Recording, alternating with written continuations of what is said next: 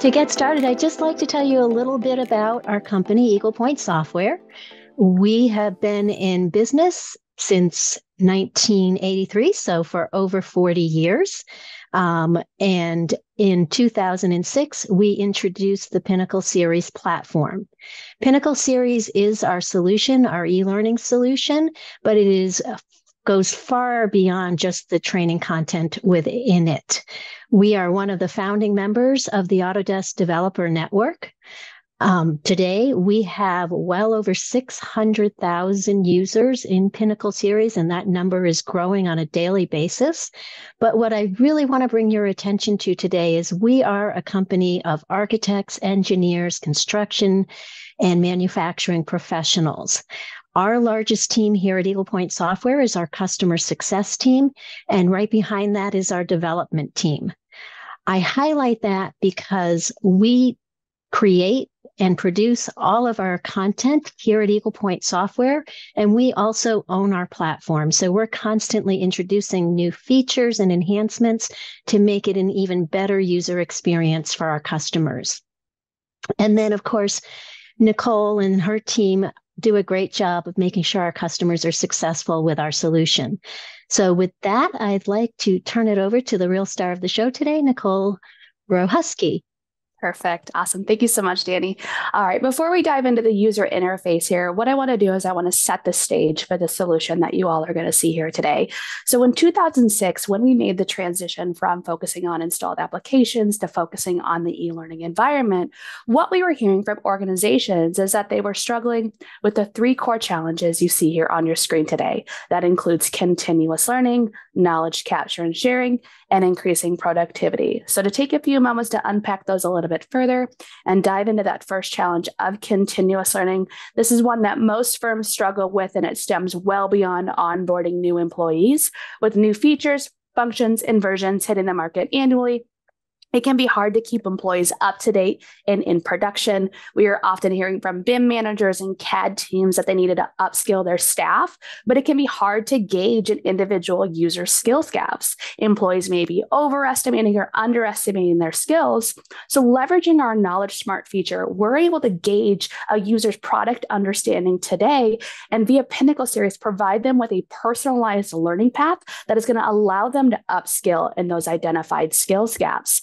In addition, users are going to have access to Autodesk and other AEC content for that just-in-time, on-demand training that they're needing while they're functioning in their day-to-day roles. But lastly, all of the content available within Pinnacle Series is fully customizable. So all of your standards and resources can be easily uploaded and shared across the platform. From here, we're going to transition to that second challenge of knowledge capture and sharing.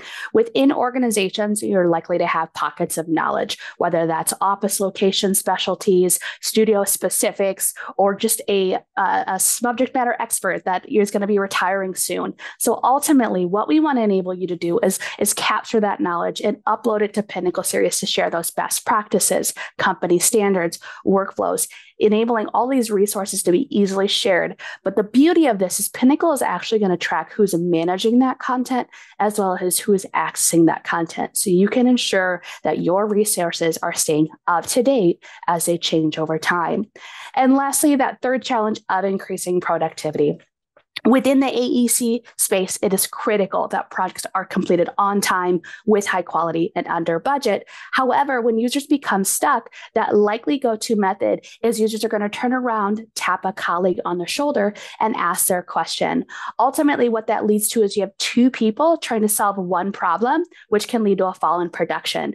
Instead, we want to empower these users to jump into Pinnacle Series, run a search, find their answer, and to get back onto their project work. So all in all, the solution that you guys are going to see here today is meant to address these three core challenges. So let's dive into that user interface here. First and foremost, I do want to highlight that this is going to be a browser-based solution. So your users are going to have access to these resources wherever they have internet access, whether it is a mobile device or a tablet. They also do have the opportunity to view this content offline, which we'll touch on in a little bit. Now, it is important to note that everything on the user interface is completely widgetized, ranging from the My Courses, the asset libraries, live events. Ultimately, what this does is it allows you to customize specific user interfaces for office locations, project teams, really giving you the opportunity to really hone in on that user's day-to-day role.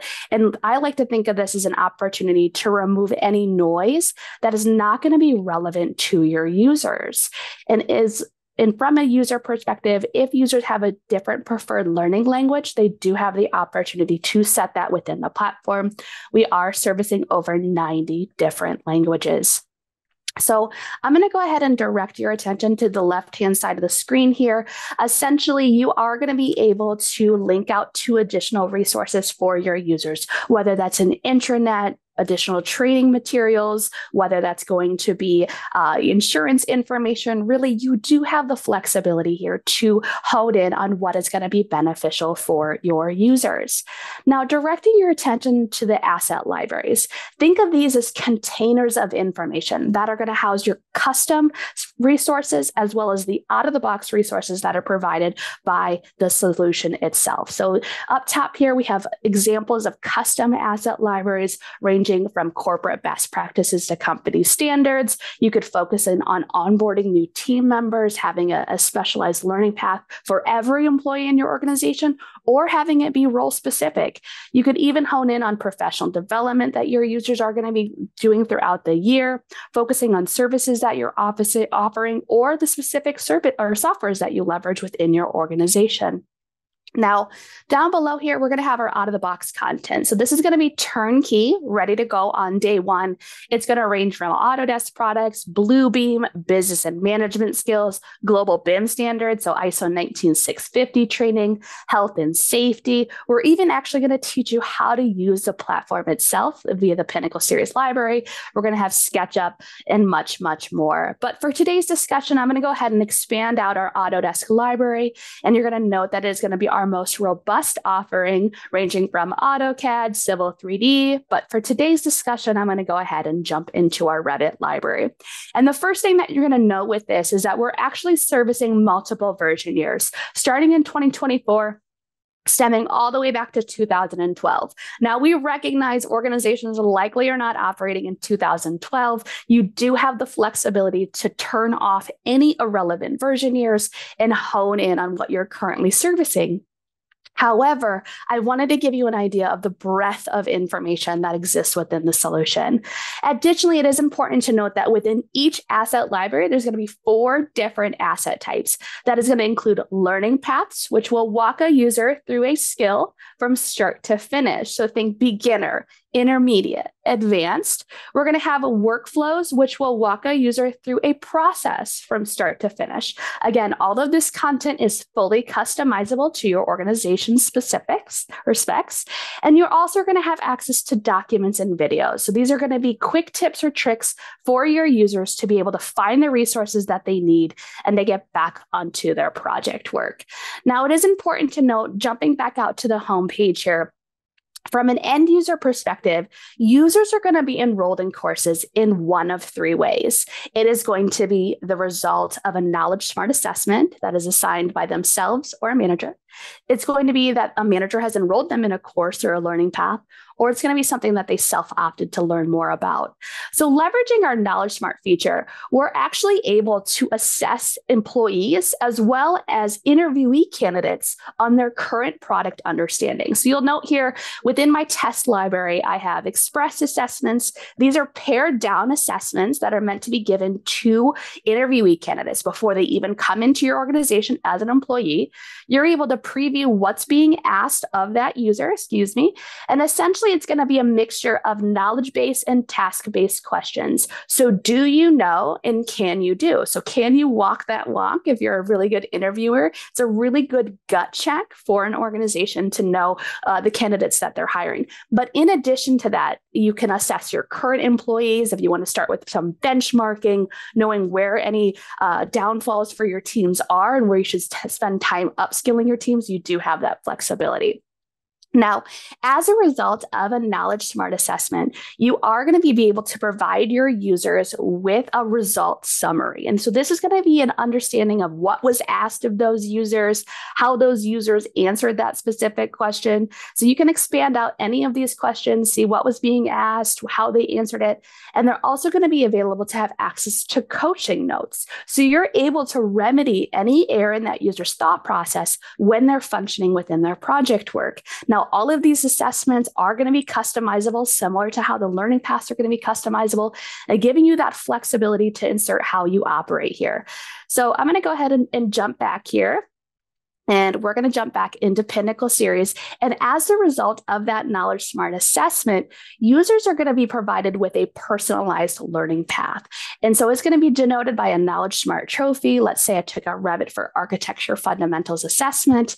Essentially, it's going to pare down my learning experience. So you're going to note here that I have successfully passed out of 16 full courses. I am no longer going to spend time training on the things that I don't know. I'm only spending time training. I'm just spending time trainings on the things I don't know instead of spending time training on the things that I already know. So in this case, from an end user perspective, I can see the things that I only need to upskill on. I can go ahead and toggle on show all topics to see things that I successfully passed out of. But let's say as an organization, this is 90% of how you operate. Leveraging our management utility, you're able to essentially drag and drop any content that you have already created. So let's say, for instance, your teams already have Word documents, PDFs, PowerPoint, Excel that have already been created. You would simply navigate to that resource tab here, and you're going to be able to pull those resources in and make them searchable for your users.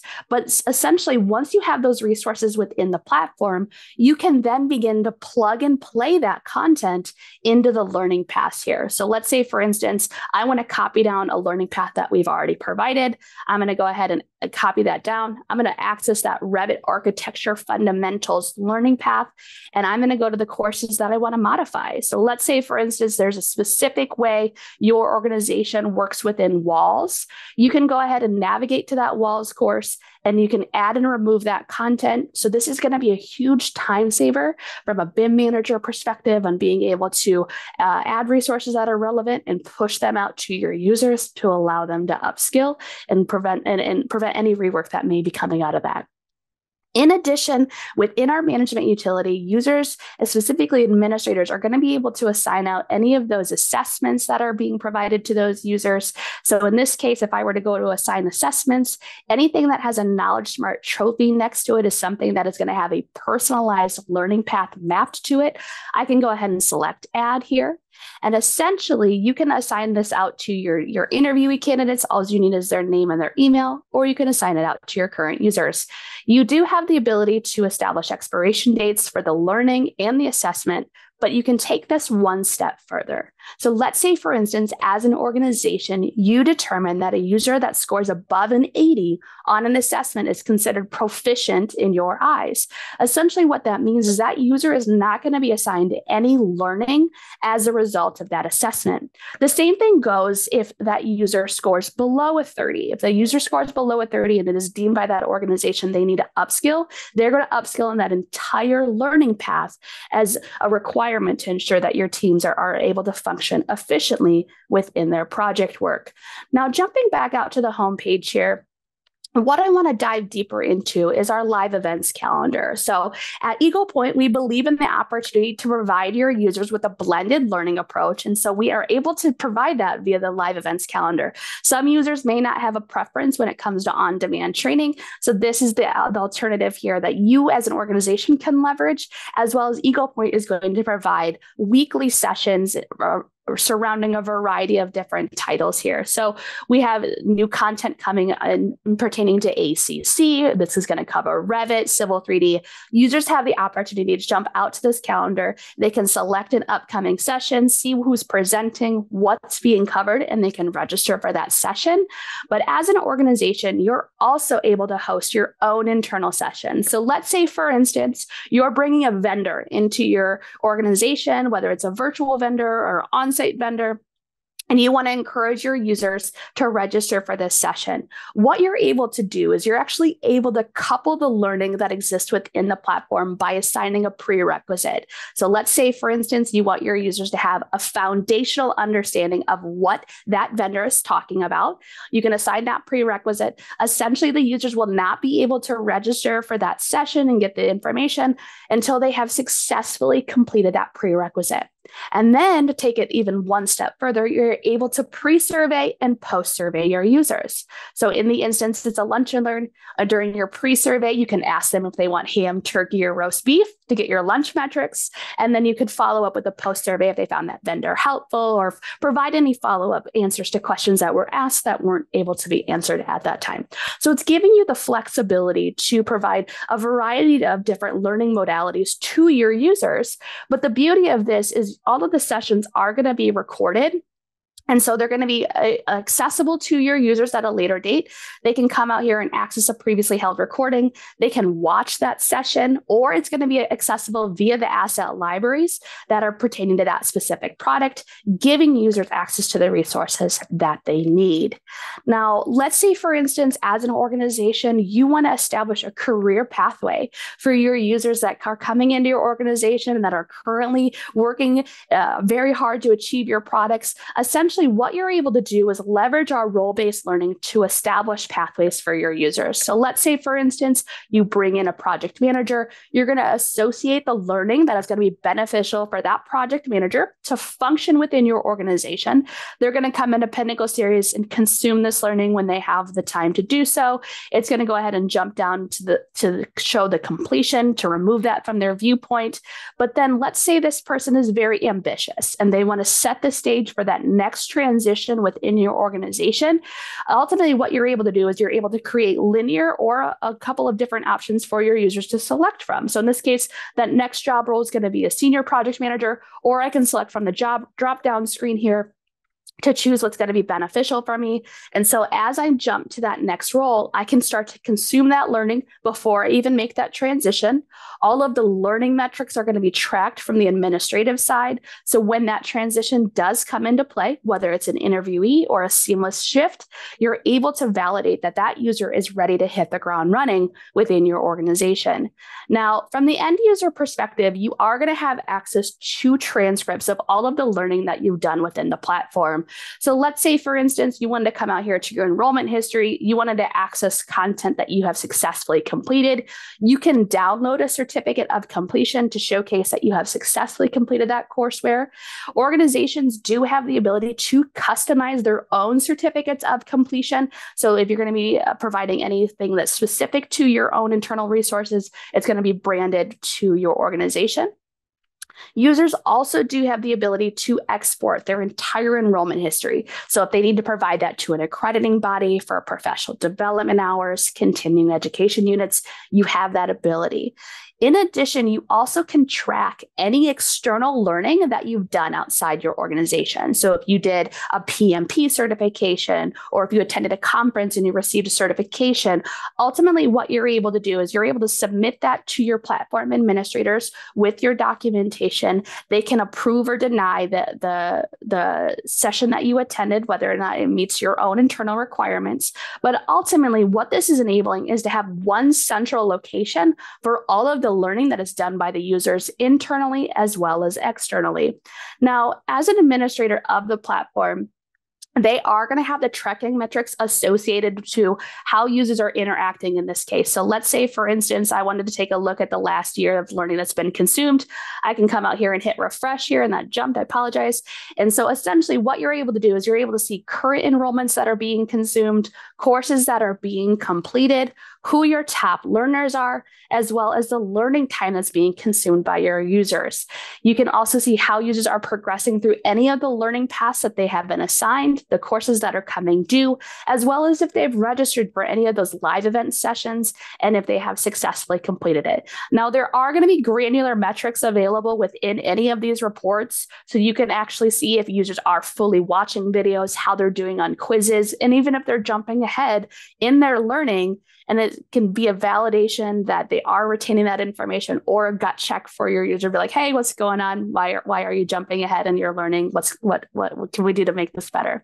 So you do have that flexibility in terms of being able to validate how your users are learning. Now, we've spent a lot of time talking about the learner journey within the platform, and we recognize that when users are functioning in their day-to-day roles, they're likely not going to be spending their time learning. They're going to be spending their time on their project work. So ultimately, what I want to do now is I want to shift gears here a little bit and talk how users can actually leverage Pinnacle Series while they're functioning in production. So let's say, for instance, I'm currently working on a Revit project. I'm working with stairs. I'm going to come out here and run a quick search as it pertains to stairs. We've all leveraged a Google search before, but ultimately what this is allowing for is you can actually filter down by publisher, asset type, or even the current version that you're functioning in. So let's say I'm functioning in Revit 23. I'm going to pare this down to my current version here. And essentially, what this is providing is subject matter expert vetted resources. So you're not getting down a YouTube or a Google wormhole while you're in your project work. And ultimately, these resources are going to be bite-sized pieces of information for your users to be able to access. So as I hit play here, there's a couple of things that I want to highlight here. So your users are going to be able to follow along with this transcription. They can jump ahead as needed, or they have the ability to translate this to their preferred learning language and follow along with this video as well. But the beauty of the transcription is it is allowing your users to search any content within this video. So this is a really great use case for if you have a new hire coming on 6 months from now, you've done an all company kickoff and you plan the goals for the year, they can actually jump back and follow along and see any key points that they may have missed prior to joining your organization. And I also do want to highlight here that the majority of the videos are going to be 5 minutes or less. So bite-sized information for your users to find the resources that they need and to get back onto their project work. Now, in the event that you do have longer sessions, whether it was a vendor-led session, it was a Teams, lunch and learn, whatever it may be, you are able to add bookmarks to your videos to allow users to jump ahead and find the resources that they need. So there's a really powerful piece in terms of being able to provide a visual representation to your users. Now, let's say, for instance, I'm not a video person. I'd rather have a text-based resource. So our documents are actually going to host visual and text-based instruction for your users. If I review this content and I'm not finding what I need, I'm going to have access to additional related resources here as a user. If you have an intern come on and they're like, they've read this, they're looking for a little bit more instruction as well, you have the ability to establish product experts that are internal to your organization.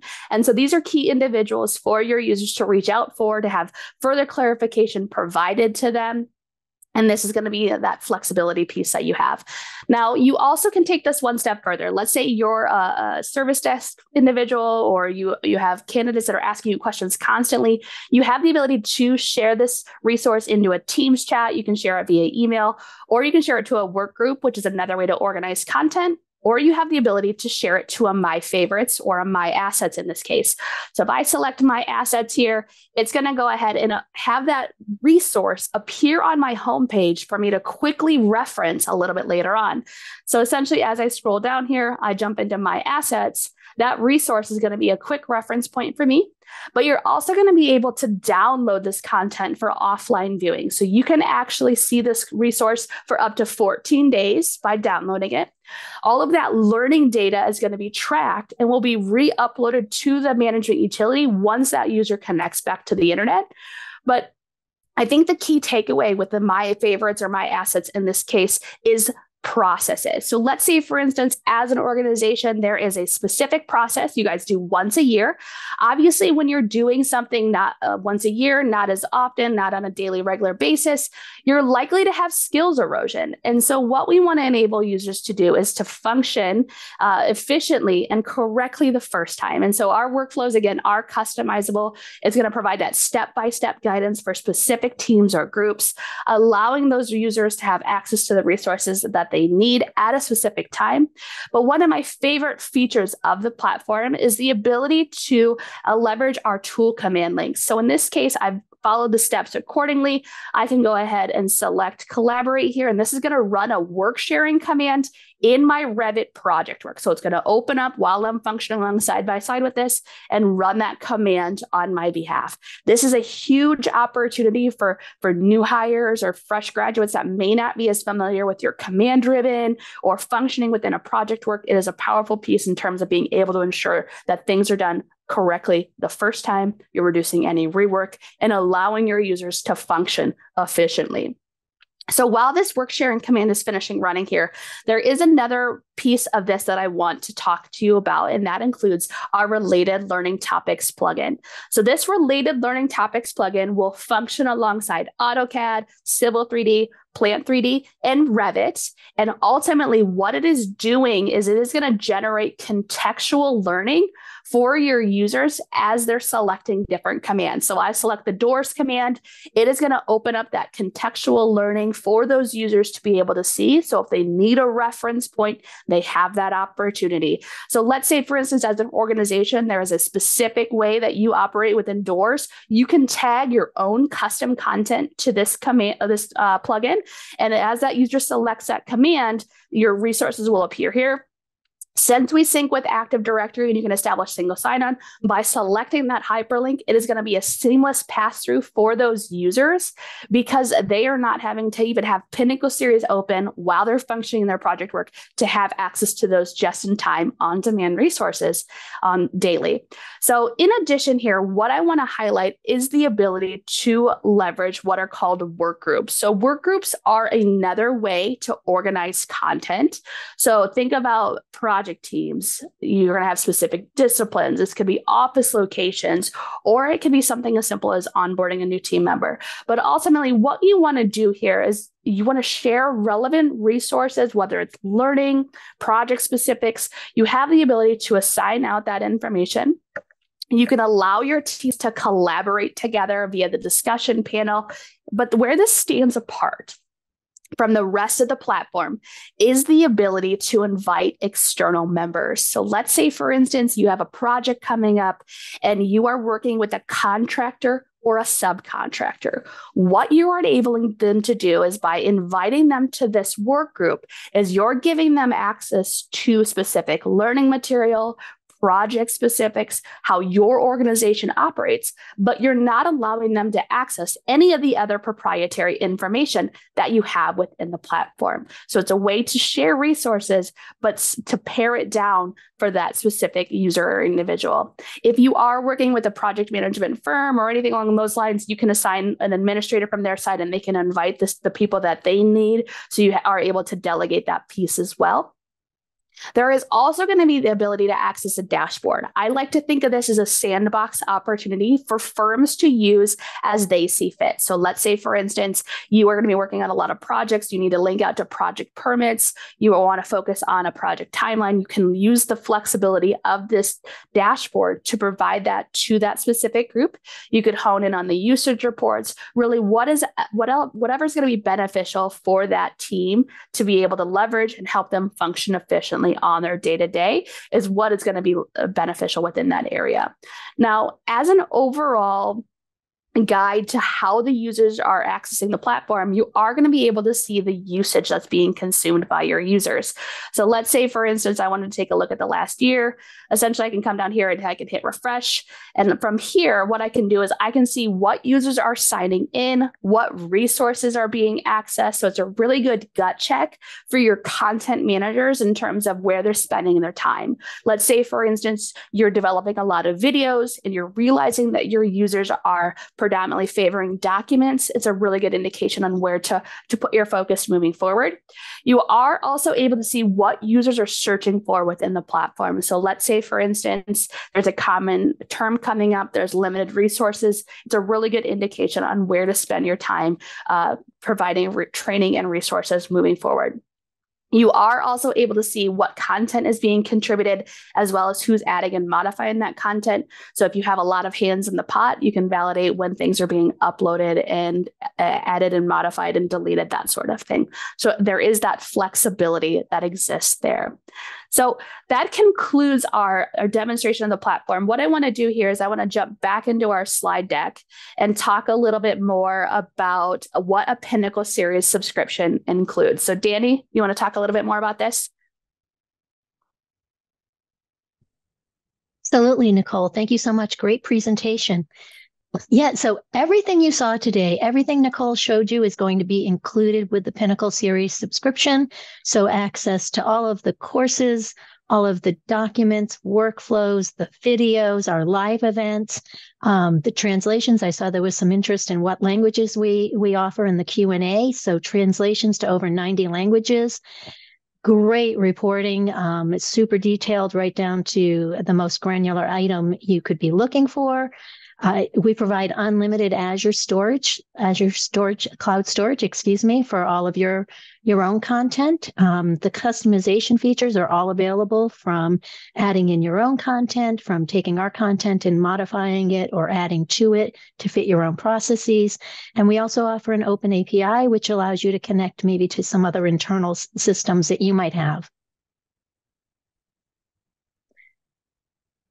So as part of the standard library, you're going to get all of the Autodesk content, including the Construction Cloud content, along with all the titles you see here, many of which you're probably working already with Microsol on.